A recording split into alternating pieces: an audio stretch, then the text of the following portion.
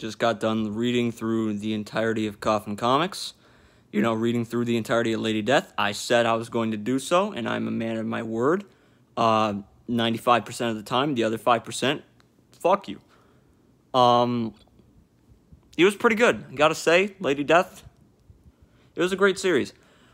The Coffin Comics era of Lady Death was very interesting, but the very last issue that has been released thus far, Cataclysmic Majesty, it wasn't so strong, but the fight against the Unholy Trinity, you know, Earth, Wind, and Fire, great band, it was great. It was fantastic. It was one of the best moments in the entirety of the Coffin Comics era of Lady Death. What I'm really hoping for is, I'm hoping that Brian Pulido has an ending in mind. Because I would hate to see what happens, say, with Scott Cawthon and with Kentaro Miura's passing, to where they had an end in mind, but they didn't write it down. At least in this point in time, we don't know if they've written it down. You know, Scott Cawthon, he's not dead, but he did retire, meaning that we'll never know how it truly ended.